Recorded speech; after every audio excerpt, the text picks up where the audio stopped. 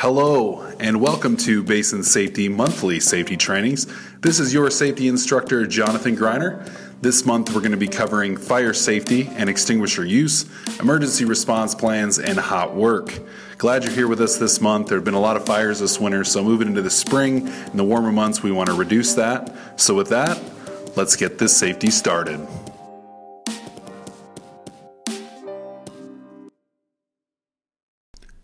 All right, so getting into the topics for this month's safety training, we're going to start with fire safety and extinguisher use. So we're going to talk about fire science, fire classification, and prevention. We're going to discuss hot work permits in a couple different areas today. Fire watch requirements, NFPA symbols, site-specific safety for fire hazards, training requirements, fire extinguishers themselves, exit routes and requirements, and emergency response and exit. So a lot of different things related to fire this month. Stay with us. Definitely a lot of good information here. And with that, let's get into it. All right, there are 4 elements to a fire, and this becomes extremely important when you understand why fires happen, especially past the ignition state. I mean, a young child knows that if you light a match and put it up to paper, it's going to ignite. Now, the reasons that happens, we don't really learn until we get a little bit older in life, and here they are. So the fuel, in that case, let's say put it up to a piece of paper, that'd be the fuel. It's a combustible material. It could be a solid, such as paper, a liquid, such as gas, or a gas, which is, propane, any sort of gaseous material. And the distinction between those 3 things, especially when you add heat to that, becomes a lot less. Oxygen is another important thing. Only needs 16% oxygen to a mixture in order to typically burn. And that's why a lot of the fire extinguishing media that we're going to look at actually remove oxygen from the equation, and if you remove any of these elements, it will prevent the fire from continuing. Heat is the necessary energy required to ignite. Now, this is typically known as flash point, which does get confused with the lower explosive limit. The lower explosive limit deals more with the oxygen and the mixture of gas to oxygen, kind of the combination of those 2 things. That's our LEL. Heat and flash point are more closely related. And then lastly, the chemical chain reaction, which is the 4th part of this fire tetrahedron. It used to be known as the fire triangle. It changed about 20 years ago once they realized the importance of this. So that's the exothermic reaction needed, the energy for that needed to ignite the fire and then keep the fire going. The reason that's important, and if you've taken this training from me before, either in person or here on Basin Academy, the reason it's important to note that is paper, for example. Paper itself does not light on fire. It doesn't. What happens is heat moving towards and then making contact with that paper allows it to release vapor. Releases a vapor which ignites, and as that vapor ignites and the heat moves closer to the paper, then the paper releases vapors more quickly, and then as it continues, obviously, the more vapor it releases, the larger the fire becomes, and that is a part of that chemical chain reaction. So that's important to note kind of as we go through this and understanding, again, how to fight a fire effectively. So there are 5 fire classifications that are important to note.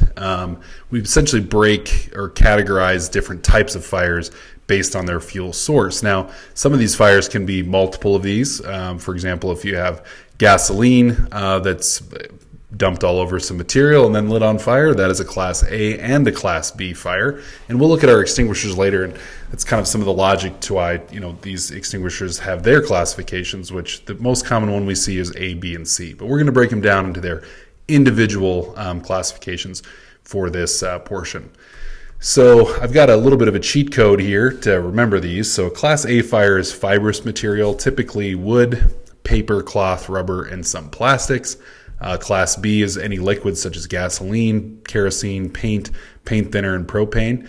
Class A is anything that turns to ash. Class B is something that has a boiling point. So, for example, gasoline. If you take gasoline, put it in a saucepan and turn the stove up, put it on the stove and turn the stove up, it will boil. I highly do not recommend this practice at any time for any reason, ever. But yes, it will boil. C is anything that has charge or current moving through it. This is going to be your electrical fires, appliances, switches, panel boxes, power tools, any sort of ignition that happens there. D is for anything that dense, so combustible metals are in the D category: magnesium, titanium, potassium, and sodium. And sodium is kind of interesting to me, but just imagine if you take a block of sodium and you hit it with a hammer, it will dent. That material will dent and compress together. That's going to be our Class D type material. And lastly, we have Class K, or anything related to kitchen. So animal greases, fats, vegetable oils, things of that nature are all in the Class K fire. So it's important to note that, again, in all of these different types of material, we want to know why they burn, what's required to put them out, and then also how to prevent them. That's going to be our next section here, is how to prevent different types of fires.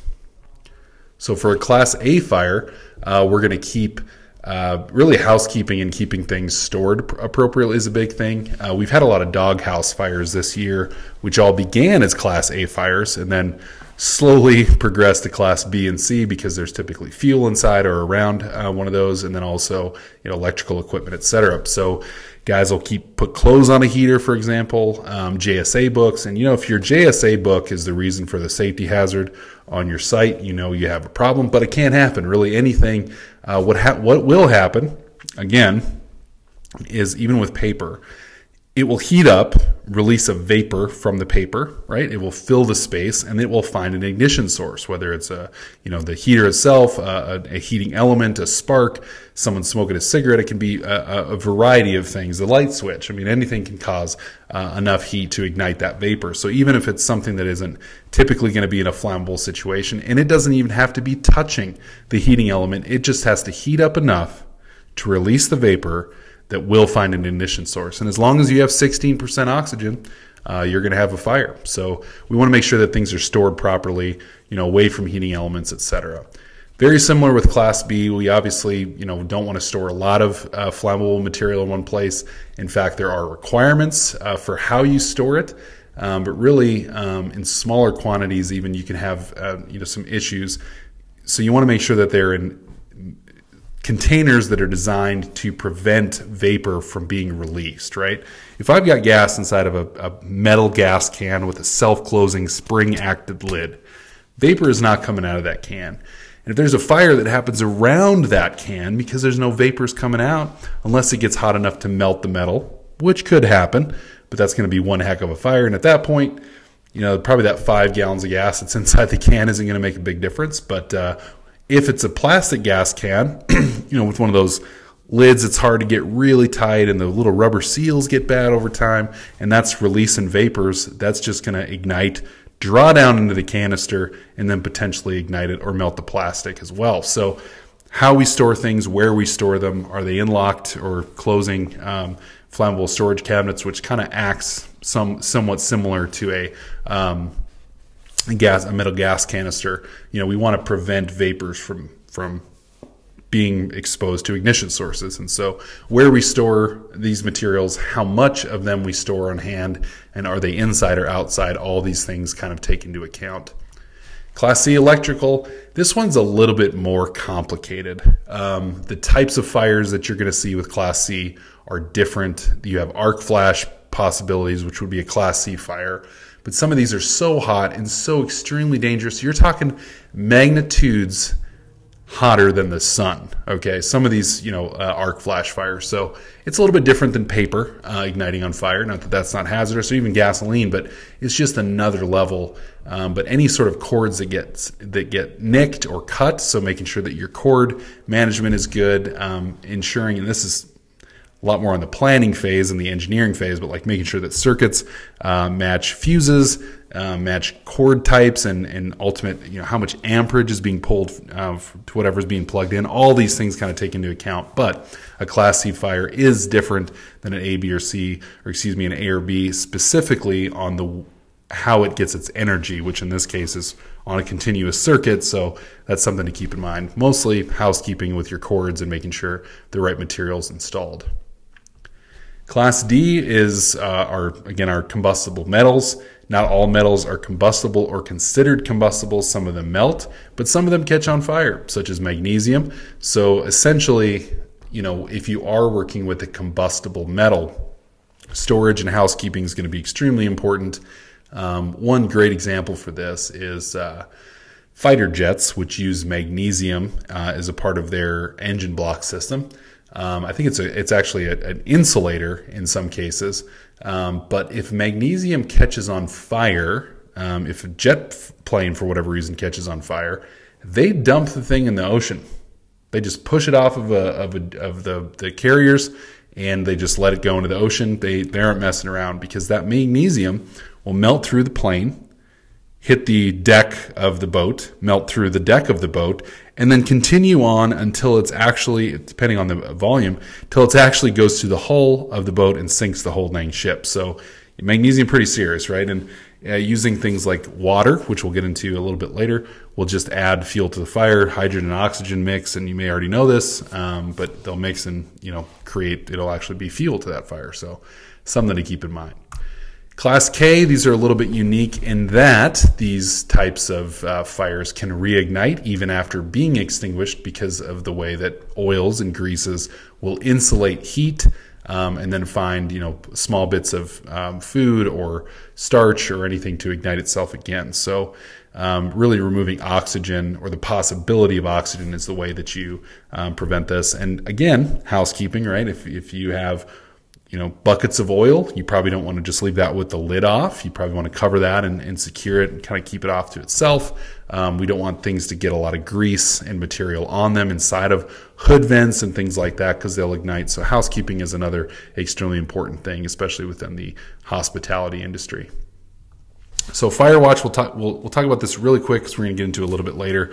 But fire watches are people that are on standby when there's hot work being performed, and their job is to watch and make sure that after the work is performed, a fire doesn't ignite. And they got to be around for 30 minutes after the hot work's performed to ensure that nothing combustible ignites.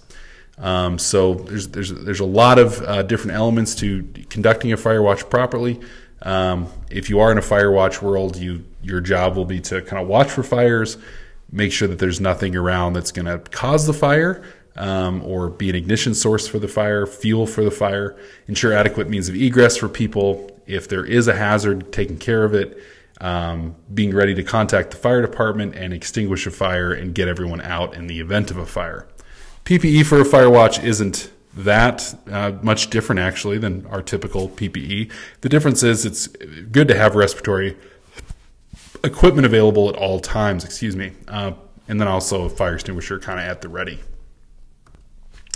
All right, so NFPA symbols that we have here, we want to make sure that we understand these symbols. So you'll see these around specifically a lot of times on oil tanks, on saltwater tanks, on propane tanks. If you like to grill, or if you go to the gas station, you'll see this. So there's a 4 category symbol with different classifications. So blue is health, red is fire, yellow is reactivity, and white is reserved for specific hazards. So if you see a 3 in the red, for example, and if you look really closely or zoom in here, you can see that a 3 indicates a material. Typically, it's going to be a class B type material that has a flash point that's below 100 degrees Fahrenheit. If you see a 4, that's a flash point that's below 70 degrees Fahrenheit, or essentially room temperature. So that's important to note. That's kind of what they mean. And health hazards get into health requirements, how toxic they are, et cetera. Reactivity, same thing, and then special hazards. But we're going to focus specifically on fire because that's the nature of the game today. But yeah, so the number there is associative to not to necessarily how flammable it is, but more so the flash point at which it ignites. So it's more of an indicator of what temperature it can be exposed to before it reaches its flash point.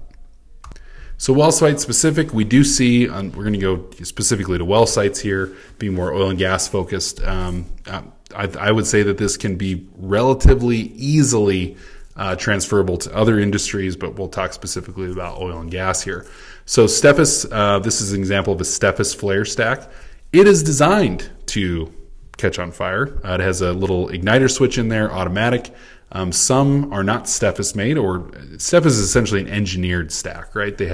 You can make a flare stack out of a pipe, and some hay if you want to. Usually the older style, though, they'll have a spark plug. There's kind of always a spark kind of happening right there at the end, and that's where we send excess gas from the treater is to the flare stack, or if we can't sell gas or there's more than we can sell, it will go to the flare and then ignite and burn off so that we don't just have gas escaping into the atmosphere.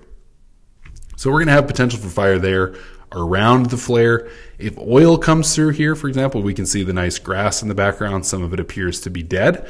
If oil were to come through that and be pushed through by the gas, ignite, with the igniter, and then blow through the air, fly in the air because of the pressure, and then blow towards that field, it would potentially ignite that field. So a big thing to prevent flare fires is to make sure that your treater is working properly, and that all your valves, the dump valves, are working properly, and that if it is upset, that you shut it in before you just potentially allow for a serious incident to happen.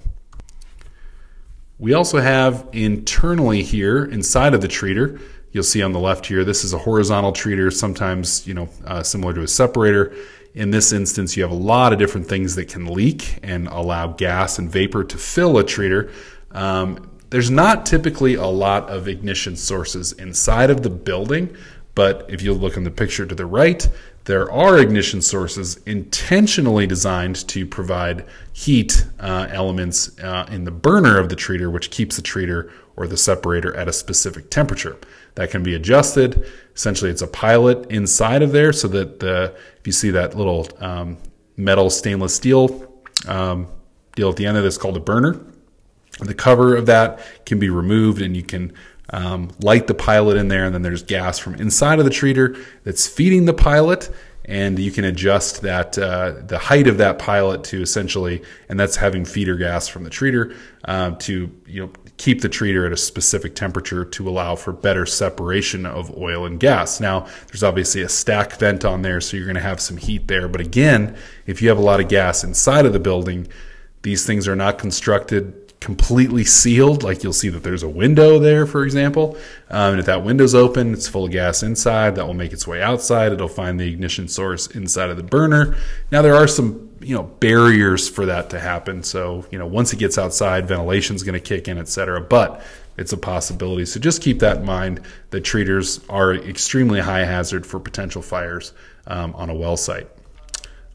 Here's an example of an outdoor or an exterior separator. Now this one also has, as you can see, a much bigger stack. That is also going to be hot, and if you have a gas that only needs a certain temperature to ignite, that could potentially ignite it. Nice thing, this is outside, so it's going to disperse any gas that releases relatively quickly. But again, it just depends on how much and where it's coming from. So keeping the valves in good shape, unions, making sure they're tightened, especially after wintertime here as we're getting warmer. You're going to see some looser fittings because the ice is kind of formed in there and potentially loosen things, and we may have to retighten, re-grease, reseal, etc. And then around the wellhead, we obviously have some issues. There's an ESP here on this specific one, but every single one of these valves, unions, hammer unions, check valves, all these different parts and pieces can potentially release vapor that can be ignited. Training is also important. Now, this is what we would consider the theoretical side of fire extinguisher safety and training. There's also a hands-on version. So here's an example of us doing some hands-on training. We can do this at your facility. We can do it at our facility. We can do it out in the middle of a field somewhere, really wherever you can have enough space to do it, as long as you don't mind getting some powder around.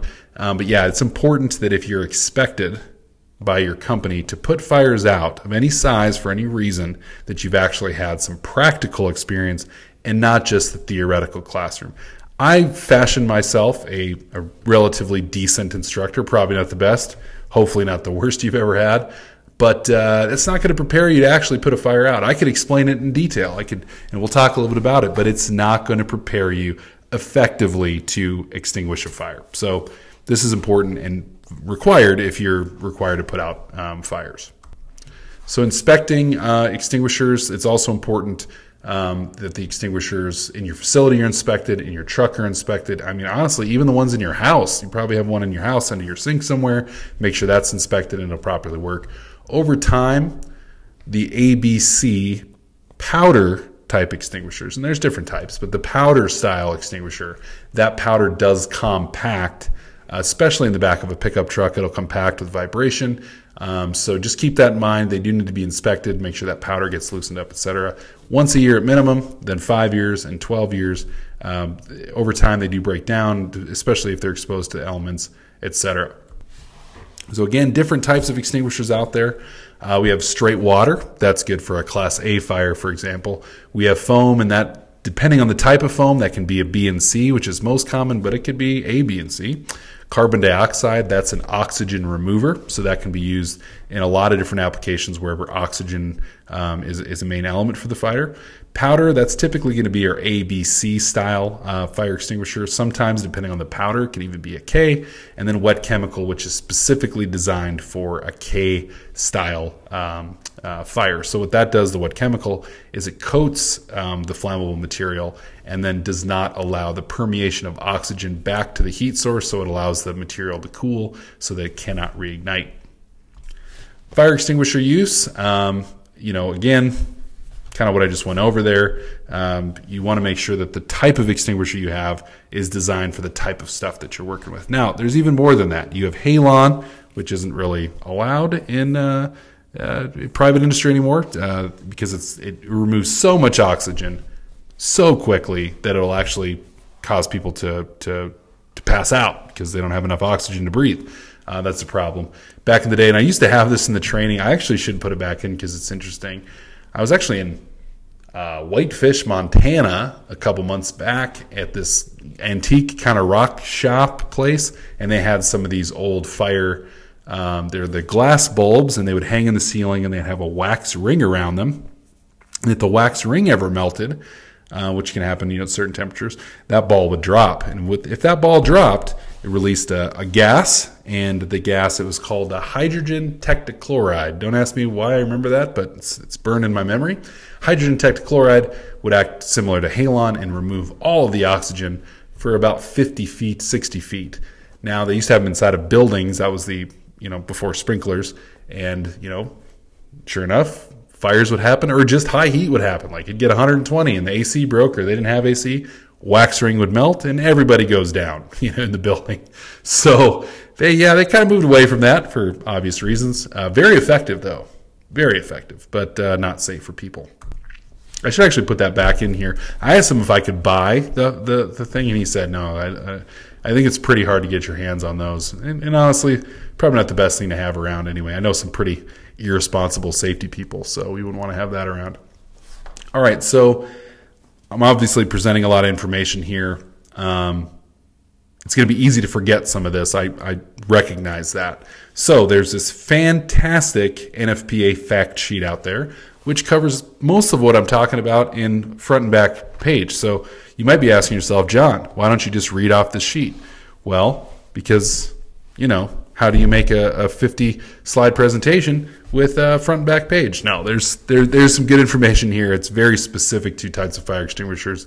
Highly recommend having this printed out and available if you're interested in reading it, or if it's Saturday night and you're like, man, I got nothing to do. Should I watch Netflix or read the NFPA fact sheet? And I know that the NFPA fact sheet is going to win out every time. All right, moving on. We're going to get into fire extinguisher use here. So how to use it. Again, this is theoretical. This is not practical. Not very effective at actually teaching you, because when you physically get to fight a fire with an extinguisher, it's a different experience entirely. So you want to remember the word pass. Pull, aim, squeeze, sweep. Side to side. So pull, aim, squeeze, sweep side to side. That's your pass. So the first step is pull. A lot of people forget that. They'll go out and they'll aim and they'll try to squeeze the handle. They forget to pull the pin. That's most commonly, from my training, the most commonly forgotten step. And then sweeping, actually, people don't do a very good job either, but pulling the pin is kind of primary.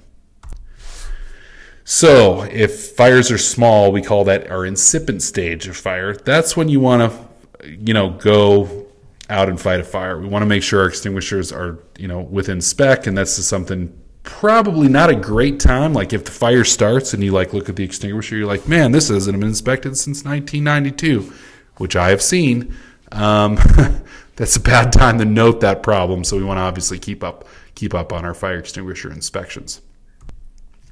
Before we go to fight a fire, we want to make sure that everyone's out, first of all, and that it's small and contained. Right there, and this is the other reason it's extremely important to actually physically, practically put out a fire. You kind of get a feel for how big a fire will prevent you from fighting it, right? Like it's like, oh my gosh, like this is in our system, for example, our simulator, practical simulator. It's like this is real, this is powerful, and I'm barely putting it out with this big old extinguisher. If I was in like a situation where a treater was on fire or something big, like it's going to be way over my head way too quickly. So small incipient stages only. Make sure everyone else is out. Again, we want to make sure everyone's trained. That's number 4 there. And then pull the pin first step. You want to aim secondly. You don't have a lot of time with these extinguishers. 30 seconds is kind of like the max you're ever going to see. You want to aim at the base of the flames. You're right at the bottom, and you're going to notice this especially when you do the practical exercise, because if you don't, you're not going to get it out in time before the extinguisher is spent. Squeeze the handle and then sweep side to side, and you're going to feel a sense of corralling this thing essentially towards one area to where you can, the impact area of your extinguisher is enough to completely engulf it and put it out. And number 9, and this is important, kind of already mentioned this, if you are not sure if you can put the fire out, you got to go. First of all, you always want to make sure there's an exit. You never want to, unless like it's the only way out and you have to fight your way out. You never want to put yourself in a situation where you're putting yourself with, you're not allowing yourself an egress route or a way out. So that's another thing. You want to make sure you always have a way out. And if you're not sure if you can put it out, don't. It's just time to go. That's the other reason. Before you put out a fire, it's important to let everyone know. Because what happens if you're like, oh, I got to fight this fire real quick? You don't let anyone know. It gets out of control and you run out of the building, but there's people that now can't get out because too much time has passed and their window is gone. And that can happen extremely quickly with fires. So keep that in mind. Your safety comes first. Assets can be replaced. Treaters can be replaced. Well sites can be replaced. Equipment and assets are insured typically and can be replaced. You cannot be replaced, so do not put your life at risk to put out a fire.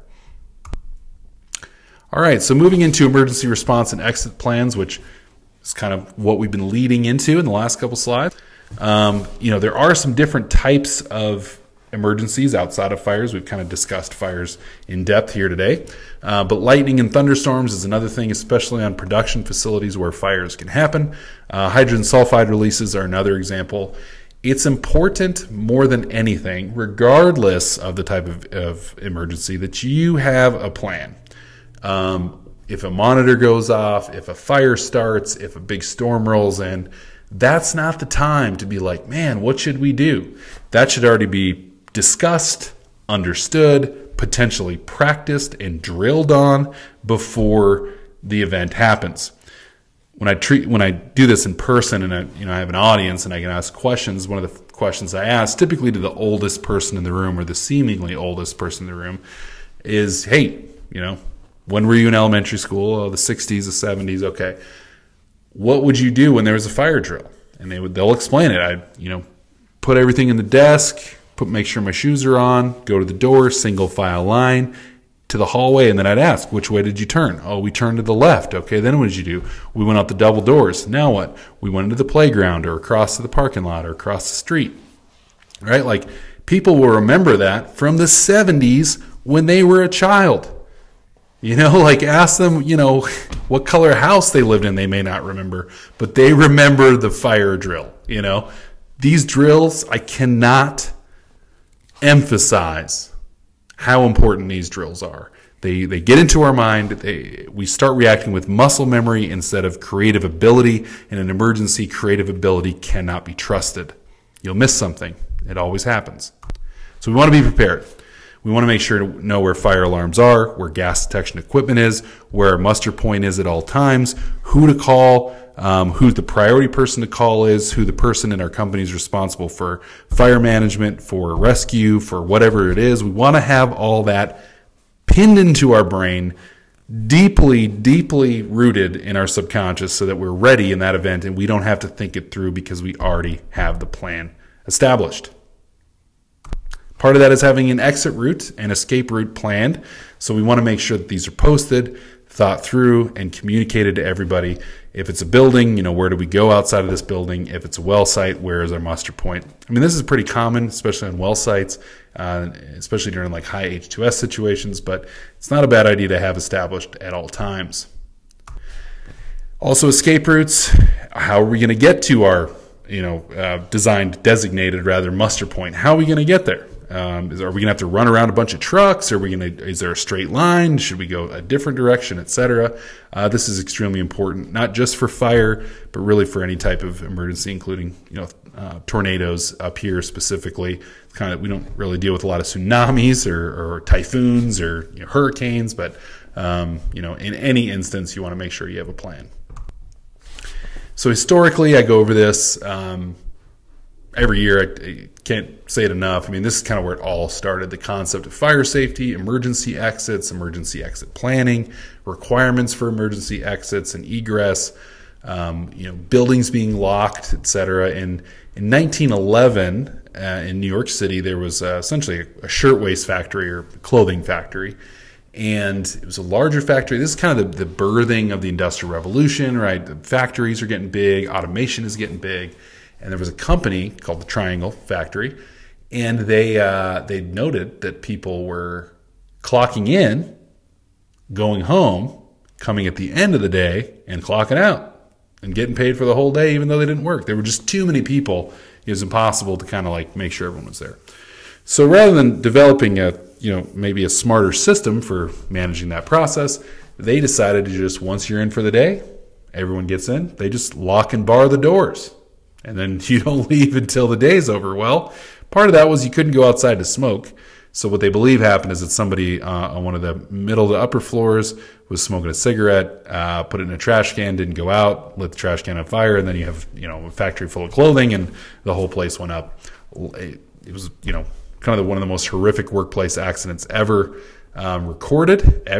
For even since then, because of the nature of the fire and how bad it was, and that no one could get out. That's kind of what spawned a lot of the initial talks of even OSHA coming into existence, were instances like this. So that's history. Present day, this wasn't that long ago. I think it's been a couple years ago now, but in Pakistan, there was a fire, killed 312 people, injured another 600. Boiler exploded and flames caught chemicals, and exit doors were locked and windows were covered by iron bars. Again, it's probably a security measure to keep people from getting in that shouldn't get in. But again, instead of designing better material or better equipment or better security, they prevented people from getting out. And who knows how many people would have got out and how much less of an instance it would be if they'd allowed people to get out. So it still happens. Be thankful you're in America. There's rules and laws and things like that. I don't know if they have an OSHA in Pakistan, but some tells me if they do, it's not quite the same. So any workplace emergency, again, can happen. We want to make sure we have a plan. Anything that's going to cause damage or injury to people at a large scale that's uncontrolled would be considered a workplace emergency. So we want to make sure that we report these things immediately. The more people that know about it, the sooner, the better. Right? We have an internal app in our company called Slack that we use, and it's just a communication app. You can let everybody know what's going on. So we use it for, everything from just jokes and memes. I mean, we have a prayer channel, like a lot of different things that we use Slack for, but it's a way that we can communicate to everyone in the company instantly if they check their phone. We also have, the old school kind of bullhorns in the corner of the shop. We don't really use that very often, but we have phones. We have obviously cell phones, etc. Basically, you just need to have a plan to let everyone know it's time to get out, right? That's extremely important. Obviously, we want to, communicate this internally first if there is an incident or accident on a site, and we get into this a little bit more in depth on other trainings, but we want to make sure those get reported immediately, that supervisors know, that upper management knows, and that it can be handled appropriately in the event of an emergency. And then if there's an inpatient hospitalization or amputation, that needs to be related within 24 hours, of fatality within 8 hours, and that's pretty important to note. It's a change that happened. A lot of people weren't aware of that because it kind of happened silently, but it is the case. Emergency preparedness, some other things. Mentioned this before, but I want to get more specific as far as having a strategy and what the strategy should entail when you are preparing for an emergency. So the first thing you want to look at is what can go wrong. What's the worst possible case scenario on this site, in this shop, in this field, in this area, during this job? And then work yourself back from there. And there may be 2 or 3 worst case scenarios, depending on, like, what if there's a fire? What if there was a gas leak? What if this thing tips over? What if this breaks down? Whatever. You want to have those kind of as the starting point and then work your way back. What would we do in that instance? And then how do we prevent that from happening? So you kind of take 2 different paths, right? Like, if this happens, this is what we do. But really, most importantly, how do we make sure that that doesn't happen and the other plan never has to be executed? So assess capabilities and resources. Maybe you have a fire truck maybe you're doing work right next to a fire station. That's a great plan to use the fire station, but you should probably let them know that they're part of your plan, right? A lot of times companies will be like, call 911. It's like, does 911 even know where you are or what you're doing? Like, especially in rural North Dakota where we're 2 hours from anywhere, that being a part of the plan is typically not a good plan. I will challenge that any day. If I see an emergency plan that says call 911 and I'm like, all right, we're 45 minutes from Watford City, an hour from Williston, and 60 minutes from Dickinson. And I recognize that's an hour, but just wanted to shake it up a little bit. Newtown's 25 minutes away, Mandan's 89 miles away. And they're like, call 911. I'm like, the fastest 911 is going to get here is an hour and a half. And if they're your rescue solution, we're in trouble. So kind of keep that in mind. So we want to integrate the plan with the community plan. Again, get them involved. Make sure everyone's trained. Conduct drills and exercises. I got that double pointed there. And then develop audit procedures, meaning, every once in a while look through it, make sure it's accurate. All right, I beat that to death. I know, I'm sorry, but we're gonna move. So if an incident happens and you're involved and required to help, there's 2 different types of agencies that would get involved. You have enforcement role versus non-enforcement roles in different groups. So they're going to show up and kind of be involved. And the question is, if the state shows up, who's in charge? Well, let me tell you, the state is not in charge. The federal government is not in charge unless it's unless it's on their land, and then absolutely they're in charge. But typically, the company is going to have an incident commander. You're going to have safety involved. You're going to have an information person, a liaison person with federal officials. And that's who the federal officials are going to talk to, is that liaison. Then you're going to have your operations groups, your planning groups, your logistic groups, and your finance group, which we usually don't worry about. They're not there on site. Typically, logistics, planning, operations, incident commander, and safety are all on site on the ground. And the incident commander's job is to make sure that all these people have the right materials and equipment and knowledge of the plan. And then, as far as dealing with the government and agencies, that's going to be the information and liaison people. All right. Another important element of information.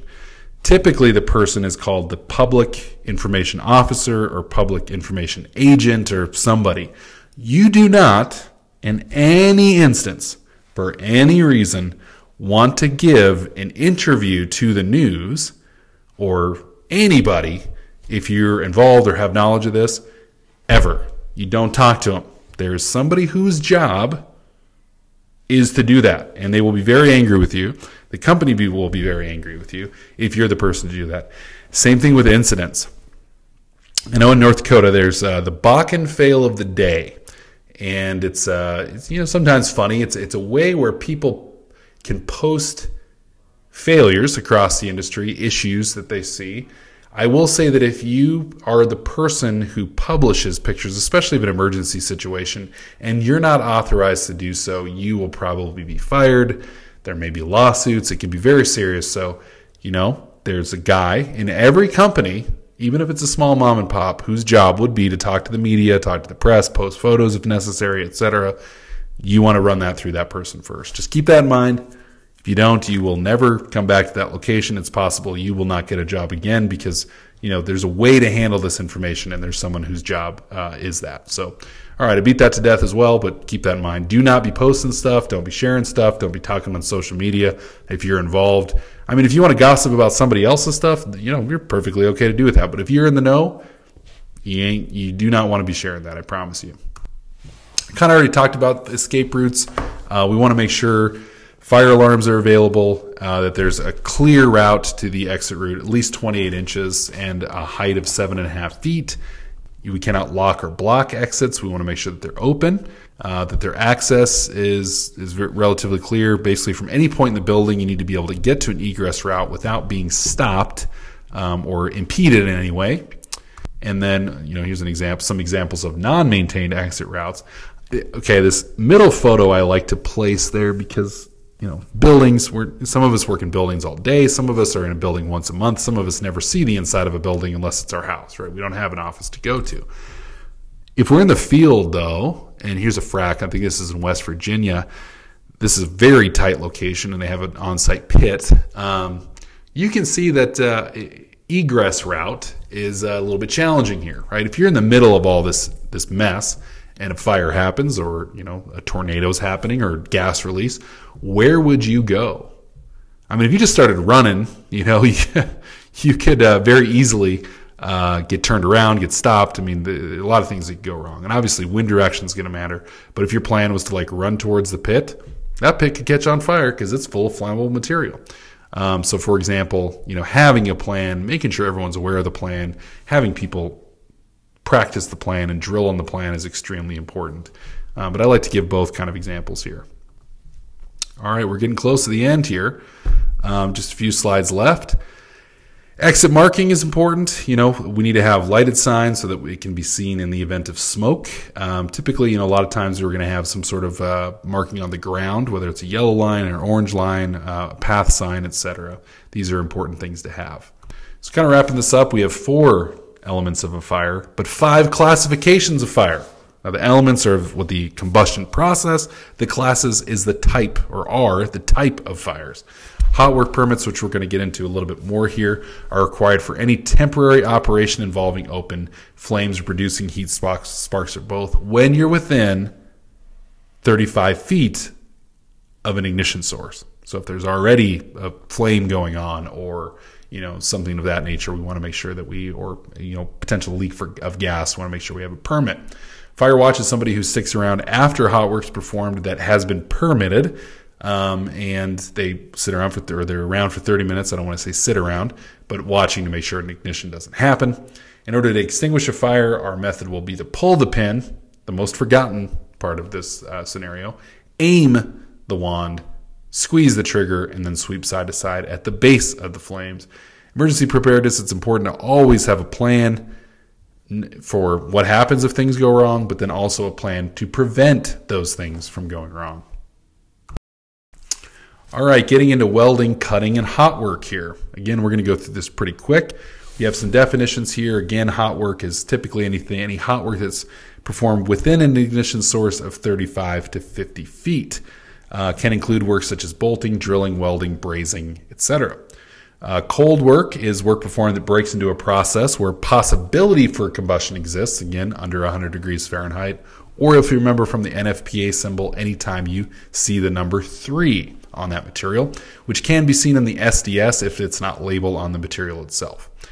Tapping is anytime you break into a process, typically it's a puncture type, but anytime you tap into something, it's a tap, right?